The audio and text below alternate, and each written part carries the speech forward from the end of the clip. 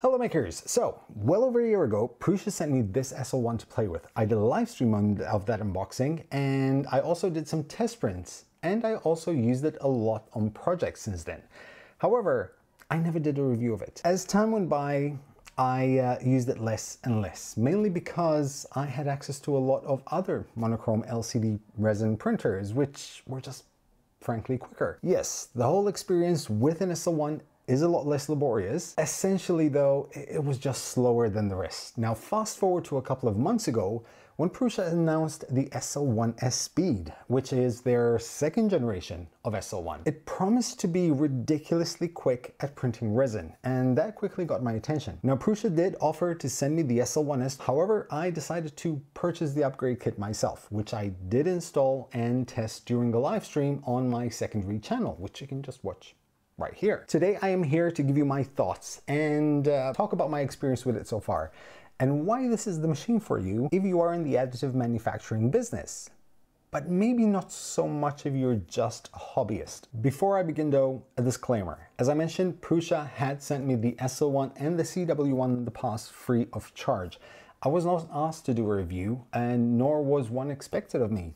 No money has exchanged hand for this video, and all thoughts expressed in this video are solely based on my experience with the machines that I have right here on the table. Now, before I start talking about specs, if your first thought right now is to jump in the comment section and just type 2,000 euros, I could buy 5 Mars 3s, then more than likely, this machine is not aimed at you. Yes, most of my viewers are makers who tinker.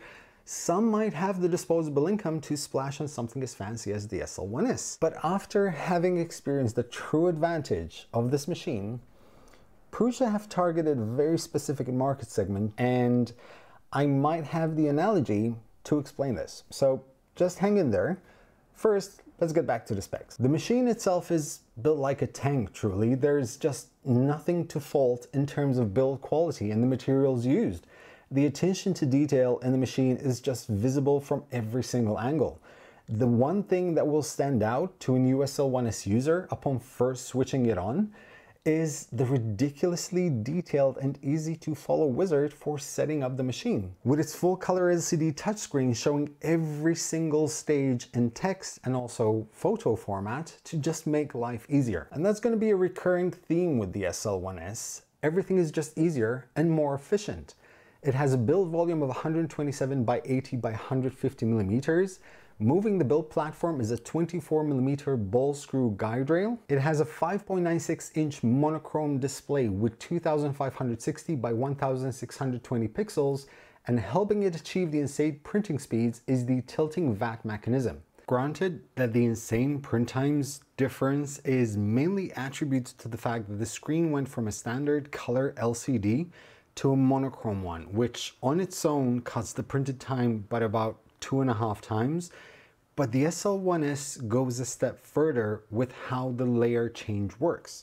It also has a USB, Wi-Fi and Ethernet connectivity for file transfer, and also automatic firmware updates. It has a resin sensor and a plethora of other features. The VAT on the SL1S has been swapped for a plastic injection molded one, as opposed to the aluminum one, yes, once again, aluminum, that was on the SL1, mainly to be able to increase the speed of the tilting mechanism. This in turn made replacement VATs cheaper, half the price actually, and therefore I could buy a couple more in order to just swap out the VATs with different resins inside to save time cleaning each VAT. The VATs also come in with a handy cover to safeguard the resin inside. Now, as you can see, I have a lot of prints here, mainly to show the differences in speed achieved before and after the upgrade, ranging from full print volumes to tiny detailed ones. If I have to be honest, the speed of the SL1S is just plain ridiculous. Having done thousands of hours in resin 3D printing throughout the years, a full build volume print,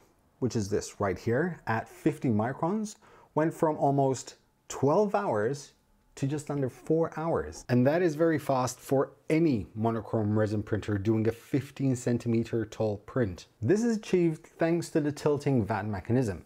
The way most standard MSLA resin printers work is that they have to first raise gently the bed in order to release the cured layer from the FEP film. The forces here are insane as the full layer has to be lifted simultaneously. Think of the process like trying to pull a plunger straight up. After that, the platform has to be raised another 8 to 10 millimeters to allow resin to seep back in under the print, followed by the build plate once again being lowered into the resin in order to start the curing of the next layer. With the SL1S, once the layer is cured, the vat is tilted, so rather than a pulling force being applied evenly throughout the FEP film, you have more of a peel effect, which in turn reduces the forces and stress on the build plate, allowing for a more controlled peel and a much more accurate print. As the vat tilts down, the resin recovers the entire vat thanks to gravity.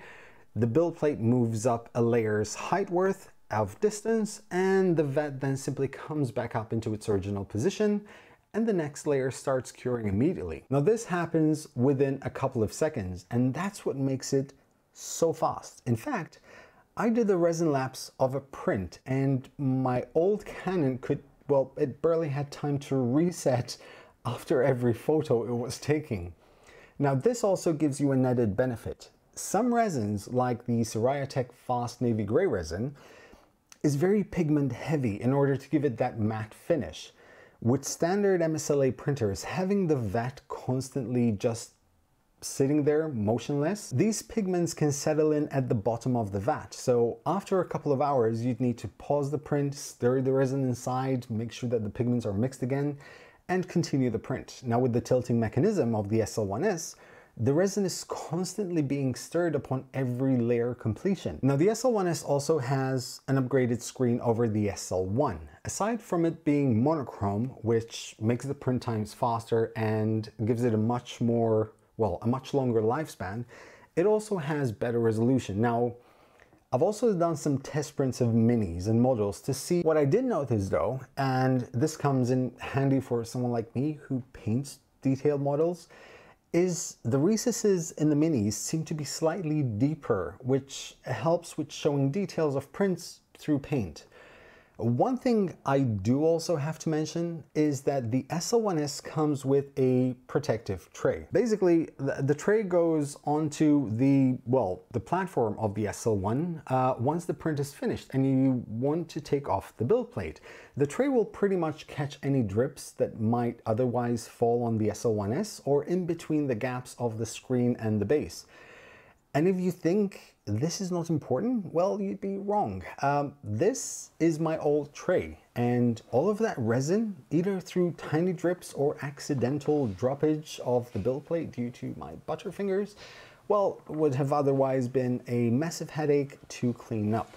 Possibly expensive. Then you have the CW1, which has now been released as the CW1S, I believe. Aside from doing the standard washing of parts, it then also dries them with warm air and cures them.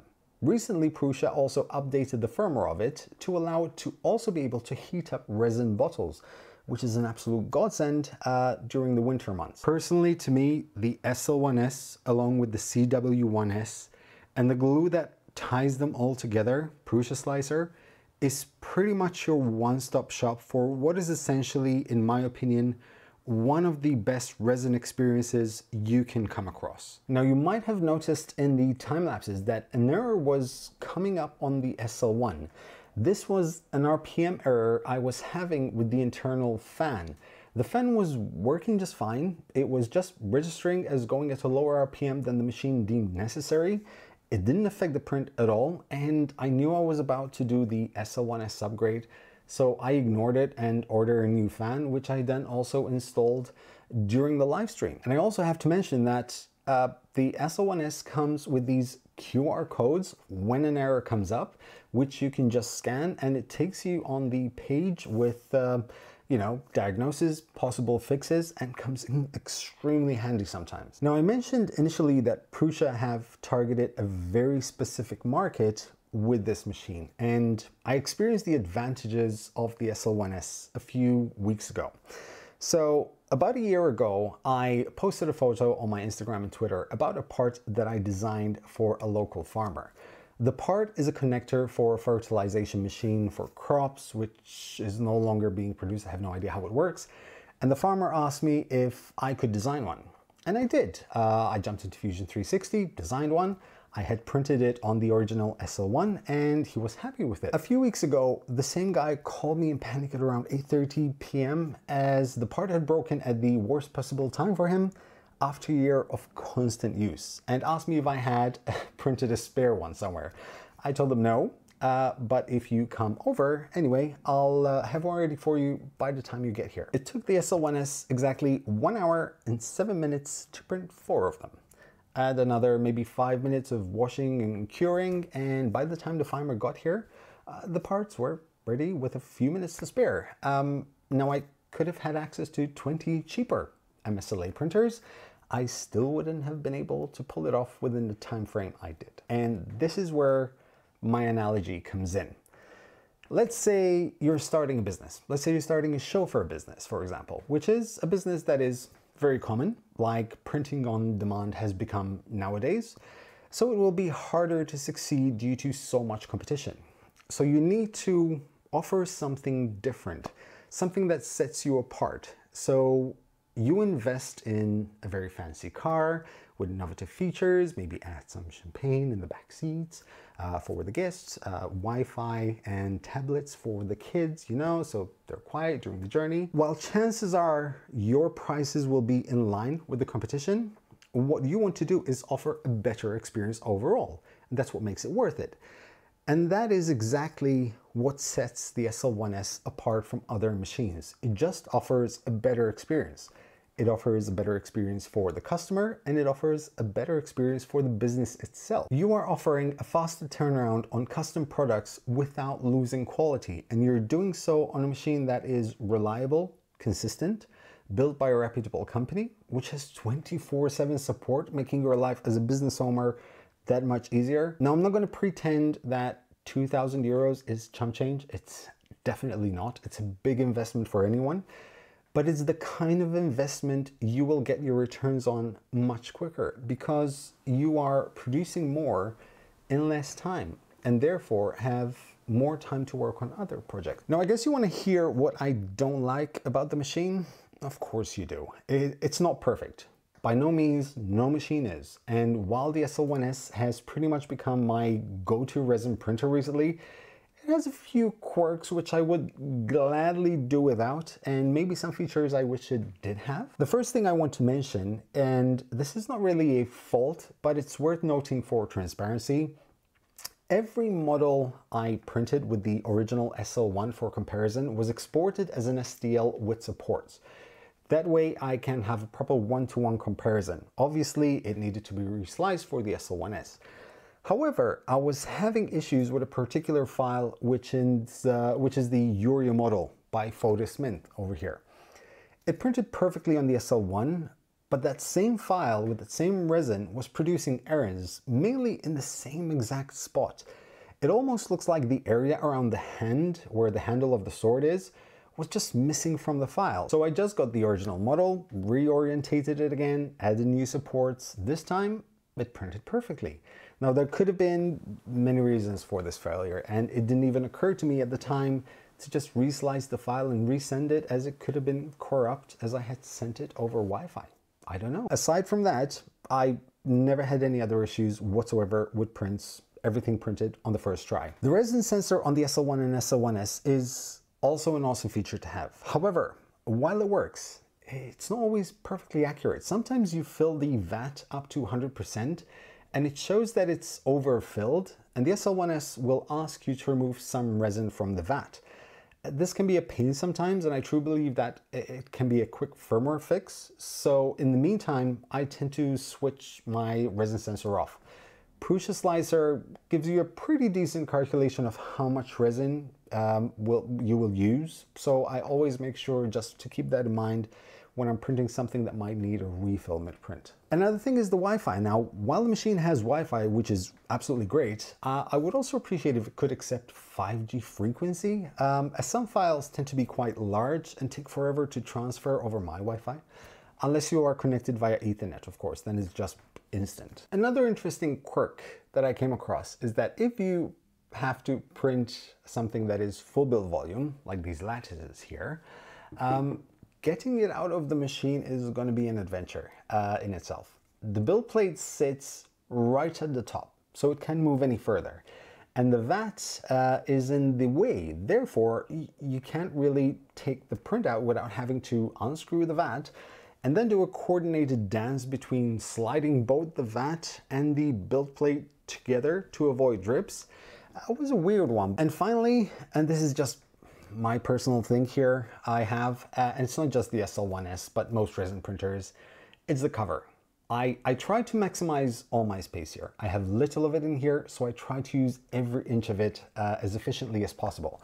The SL1S is 42 centimeters tall, but it requires a shelf of about 80 centimeters because the upward opening cover, that is a lot of wasted space. Stuff like this is why I had to make custom bench with pull-out shelves, purely so I can open machines without wasting space. Whether it's upward tilting covers or upward pull-out covers, same thing. Any business will tell you space is money. So either having a cover open, I don't know, sideways or downwards or any other way truly that wouldn't require double the height of the machine in empty space would have done for me. But this once again is just my thing, of course. Now, if you do already own an SL1, doing the upgrade should be an absolutely no-brainer. At 400 euro, it's simply going to completely transform your machine and radically change your experience when it comes to resin printing. So that is it for me. Those are my thoughts. They're late. They've come quite late, but I want to take my time. I want to do a lot of prints. Wanted to make sure that I don't miss out on anything. I hope you enjoyed this video. If you want more information or you want to get yourself one of the machine, I'm going to leave an affiliate link in the video description. I want to thank you very much for watching. If you have any questions, leave them in the comment section below. I do appreciate a subscription because I really want to get to 100,000 subscribers. I want to thank my patrons for constantly supporting me in what I do, and they have an enormous amount of patience, and I'm forever grateful. Thank you once again, and as always, happy making, guys.